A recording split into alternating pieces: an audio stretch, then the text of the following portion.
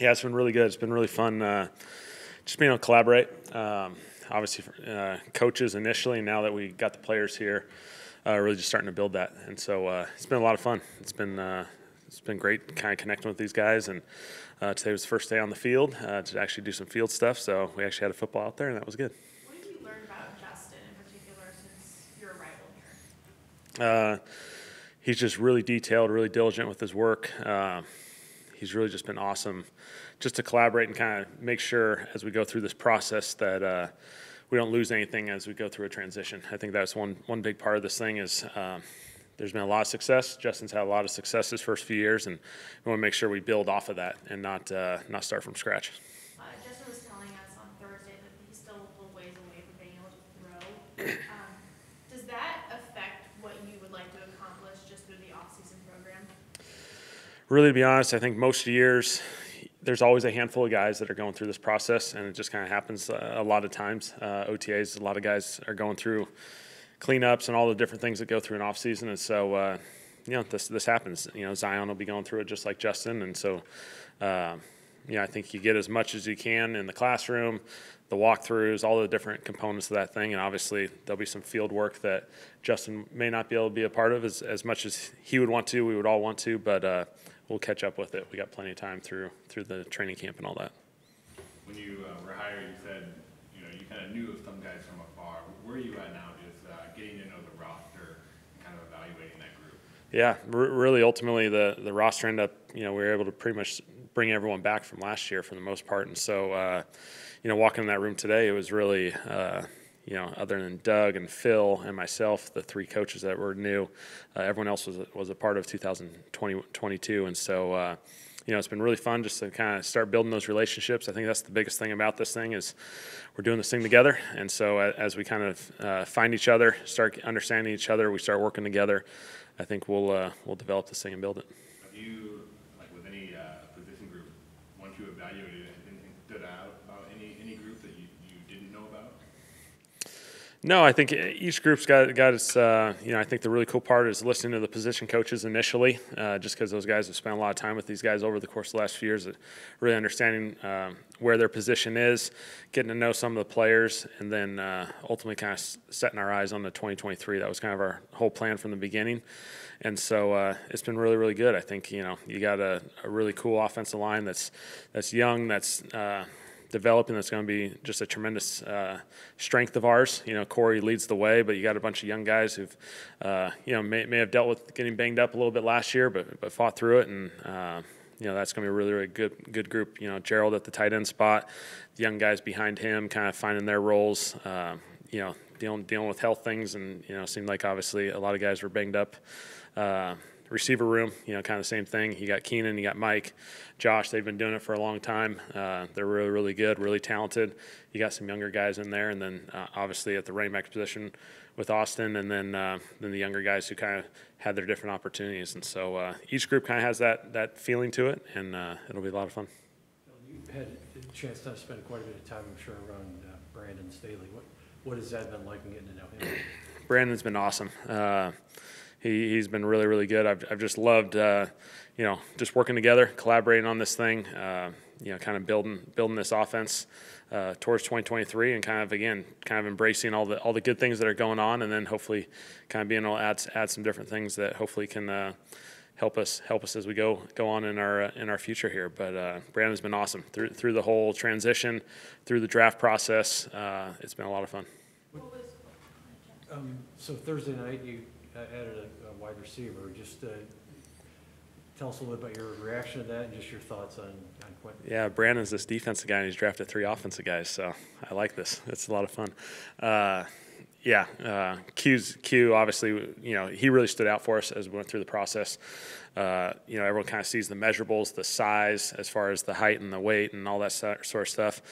But what he did for TCU from his versatility, I thought was really, really special. His ability to kind of catch and run. He was the fly sweep guy. He got the ball in a lot of different ways, and so you saw a lot of versatility in his game that maybe initially someone may not have necessarily anticipated. But we were really excited that he was there and available for us. did have some issue with drops, it sounds like there. Is that something you guys can correct or can he can improve on? Yeah, certainly. Everyone's going to have things they want to improve on as they go into the NFL. And so certainly he had a couple drops statistically if you get detailed into that, but he makes some spectacular plays. I think he's going to be just fine. It wasn't a big concern for us. You see enough of his contested catches at TCU and the challenging catches that he did make. You feel very comfortable with that. That's something that you talked about. We asked you about, and you talked about at length in the initial news conference, was speed. Quentin and Derius, what kind of speed do they bring to the offense? Yeah, certainly there's a vertical element of it that we're really, really excited about. Q, just the size, catch radius. He goes up and gets the ball downfield. You can do it however you need to do it, whether it's size, catch radius, speed. He definitely brings a vertical element to us. Derius, obviously, the kick return, punt return component of it. And then he's just got straight up natural speed that is very rare in this league, and only a handful of teams have those type of things. And one of the position groups at many mock drafts targeted you guys as a need was tight end. Where do you feel like your tight end room is at, and is that a room you would like to see grow? No, I think sometimes drafts, that's just the way drafts go. Certainly, there was a lot of tight ends in this draft that we liked. Sometimes that's just the way drafts go. That's why they're drafts. We feel really good about the group. Gerald's done a tremendous job. He's been in this league for a number of years, and from afar, have always been impressed with his production and versatility at the tight end position. And then we got kind of this younger group that we're really excited about just developing these guys, giving them roles and opportunities. I think the cool thing about football is you can play it in a lot of different ways. There's not just one way of doing it. And so we find what these guys do really, really well and try and enhance those things. We've heard a lot about the last few months here about your system and tight ends and how important that is. Can you just kind of, not getting into two X's and O's and secrets, but I mean in terms of how important the tight end is it more important in your scheme or somebody else's scheme? Or? Certainly, I think the tight end room is a very rare room, and it's a very important room for an offense because they're really a part of every aspect of the game. Run game, they're right in there with the O-line and the run game component, the techniques. They're in the pass game, obviously with the QBs. At times they're a protector, even in the play action game and whatnot. And so those guys got to be able to do a lot of different things. And so it's a very, very important role just because of those things. But again, we probably used a little bit more tight ends maybe the last couple of years in Dallas, a little bit more 12 and 13 and some of those different things suited us well. We'll do whatever suits us best here as we kind of build this thing. But I'm excited about the guys we got. I think they all got traits that are really, really exciting and excited to just work with them. On Thursday, Tom talked about, and Brandon both talked about Quentin bringing some explosiveness. Mm-hmm. Another thing that they said was they thought your scheme would lend itself to more explosiveness. Without getting into dark secrets or anything, what does that mean, or what is it about your scheme that might lend itself to more explosive plays than we've seen? I think it's just something we've all talked about through this whole process this offseason. I think it's a collaborative effort. It's not just about Dallas or whatnot or the scheme. I think it's just all of us working together on creating more explosive opportunities. I think Brandon's always a really awesome resource for me because he views it from the defensive side, and so he can express the challenges that certain things create when you're on the opposing side. And so the quickest way to get to the end zone is big plays.